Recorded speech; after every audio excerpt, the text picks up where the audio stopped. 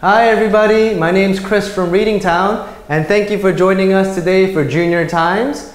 Now let me ask you all a question, alright? Let's try to think of what we think about first when I say spiders, alright? So first, they have 8 legs, they make webs, and they eat bugs, right? These 3 things are what we think spiders really do.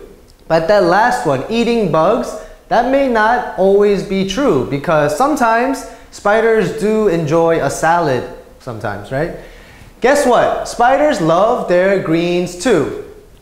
After conducting an extensive worldwide research study, they were studying a lot about these spiders. Zoologists or scientists that study animal behavior from the United States, the United Kingdom, and Switzerland believe that spiders have a much more sophisticated or complicated or hard to really understand and varied diet than previously believed. So previously, before, scientists believed that their diets did not vary. It didn't change much. They only ate the same thing. And it was not sophisticated, it was just simple, right? They catch whatever comes into the web. This is what they thought before. However, now scientists are saying they actually vary their diet. They like eating different things. And it's much more sophisticated. It's much more intricate and much more complex and hard to understand. Maybe sometimes when their stomach hurts, they eat this plant, or when they're feeling tired, they eat this bug, right? They really think about it. Besides eating an occasional, sometimes frog and fish, spiders have shown a strong preference for greens. So preference is when we have a choice. We have chocolate or vanilla, for example, right? And I usually pick the chocolate, so I have a preference for chocolate, right? So with the spider, they have greens like a grass and a bird, then they will sometimes have a preference for the grass. They will sometimes choose the grass. They will like it more. Researchers studied spiders from 10 different species, 10 different kinds of spiders, right? And they're studying each one. And what they discovered was eye-opening.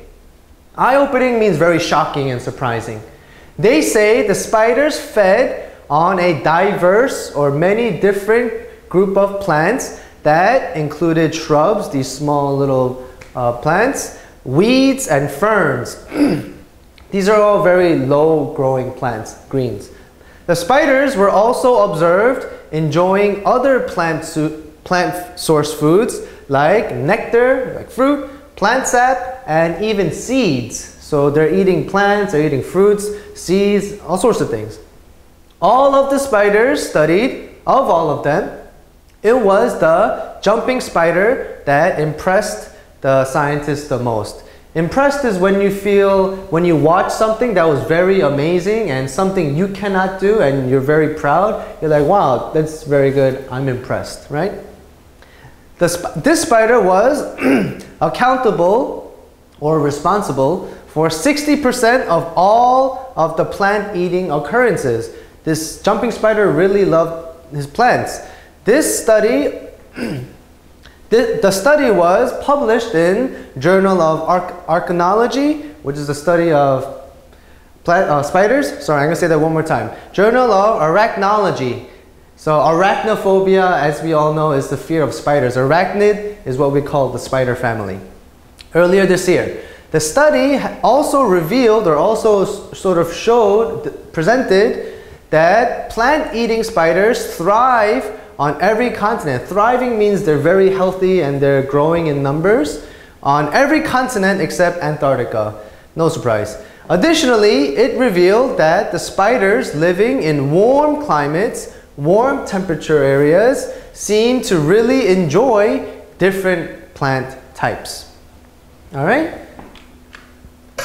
Alright, we have 3 main review questions here. The first one, what did the zoologists find out after conducting an extensive research study? What did these animal scientists find out? They discovered spiders have a much more blank diet than previously believed. So previously believed, before they were thinking, oh, spiders will eat anything. They don't care. They don't think about their food. They just eat anything.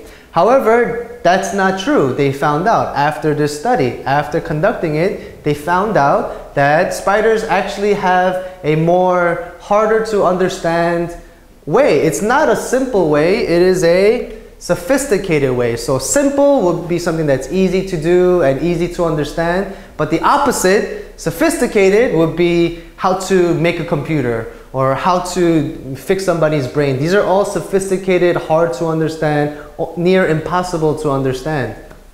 B, what else do spiders eat besides other than frogs and fish? Spiders feed on a blank group of plants, including shrubs, weeds, and ferns. So these three plants, shrubs, weeds, and ferns, spiders eat them, right? But there's also a lot more different plants that they could eat the corn. They could eat some kind of tree, right? So all these different and varying groups, we call them diverse.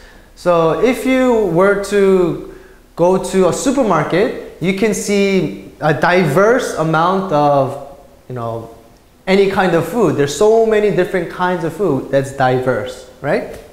C, excuse me, what else did the study reveal?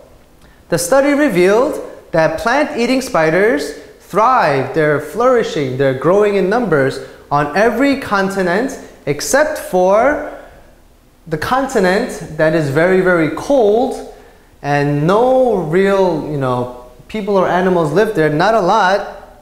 But it is Antarctica. It's in the very, very, very south of the world. And, really it's not surprising because spiders can't live in cold places.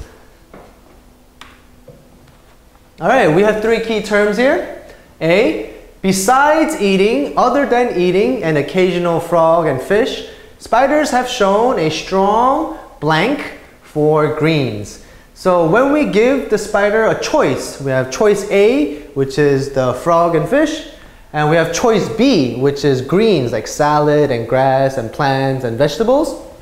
So when we give them the choice, the spider sometimes picks the frog and fish, but other times they have shown a choice or they like the plants more. When you like something more, we say we have a preference for something. We like something more. So if you have a preference for sitting down or standing up, if you could choose, which do you enjoy more? Which do you like more? B, of all the spiders studied, it was the jumping spider that blanked the scientists the most. So they studied 10 different spiders, and out of all those 10, there was one kind of spider, a very special jumping spider. They did something very amazing or very shocking or surprising, and we say that is impressive, or they impressed the scientists. It makes the scientists go, wow, that was a good job, right? Because this jumping spider was eating the most vegetables. It was eating a lot of it. C, additionally, it blank that the spiders living in warm air climates seem to really enjoy different plant types. So again, in cold climates, Antarctica, they cannot live there. But in warm climates, they're thriving, right? So, hold on here. After this study, they were studying these spiders, and what they found, they have to tell people about it, right? Say, hey, we studied this, look what we found. They're showing you something. They're displaying something. So we say that is to reveal something. So after they studied, they revealed this information, that spiders living in warmer places, they actually eat more plants and greens than previously thought, than we thought before. So to review, preference is when we have a choice and we like something more. Second one, impressed, is when we see something very amazing and someone does a good job, or we're very shocked and very proud, then we say, wow, I'm impressed. And reveal is to show something for the first time to people. So at this study, nobody studied this before, but after they studied it, Now we know because they revealed it. We know because they showed it to us, all right? So next time we see a web or spiders in the ceilings, then see if they have any plants or salads up there. All right? Thank you for joining us for Junior Times. My name's Chris from Meeting Town. I'll see you next time.